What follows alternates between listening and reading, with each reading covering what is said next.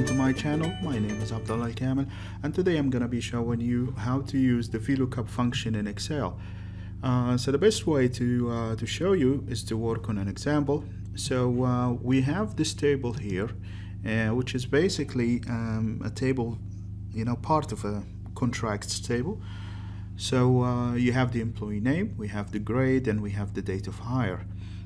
And what we are interested to add to this table is a column that shows the basic salary. Okay, and for each grade we know that there is a basic salary. I mean, this is how most companies work, and we already have that table here. So for each grade in this table, the contracts table, we have a sort of a master table that shows the grade and the basic salary for that grade. Okay, and what we want to do now is to write a formula here that takes the grade and go here to this table and try to find it, and once it finds it, it brings you the basic salary for that grade. And this is where the VLOOKUP functions comes in. So the first thing we do is to go to the Home tab and format your range as a table. Okay, and make sure my table has headers selected, because we do have headers in our table. And now we go ahead and name this table something meaningful. So TBL contracts. Right, and we go to the other table here and we do the same. Home tab, format as table, make sure my table has headers selected, and we give this table a meaningful name, TBL, let's say salary. Alright, okay, so now let's add our new column, which is basic salary. And you can see, because we formatted our range as a table, once we write basic salary and we hit enter, the column will be added automatically to the table, and this is really useful feature. And when you add rows at the bottom of the table here, you don't have to drag the formula to the new row. The formula will actually be inherited by the new row automatically, and the table will expand to contain the new row. Alright, so now let's write our VLOOKUP function and see what it's asked us to do.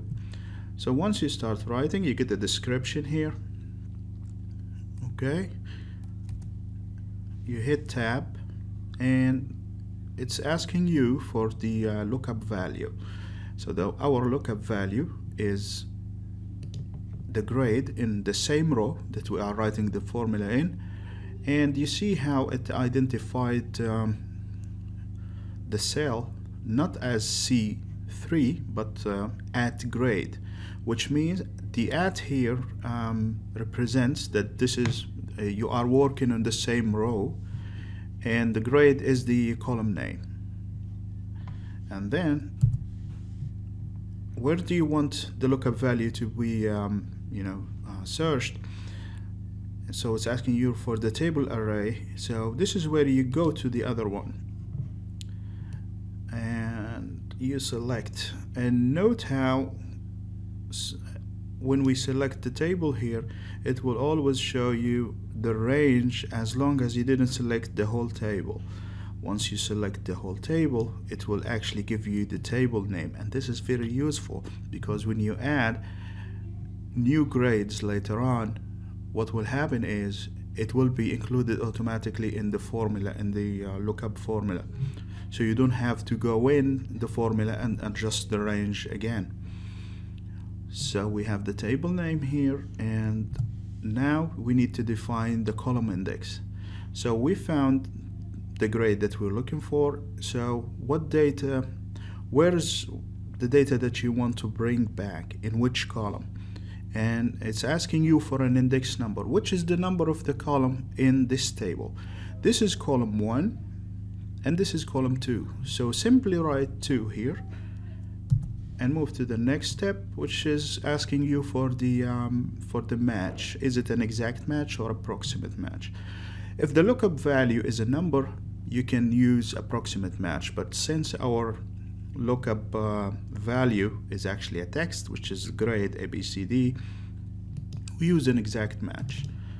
And now we close the formula and we hit enter. And you can see immediately that the salary is transferred to this table based on the grade in this column. Okay, and this is how the VLOOKUP function works. I hope you find this useful. If you do, please subscribe and come back again here for things like this in the future. Thank you so much for watching.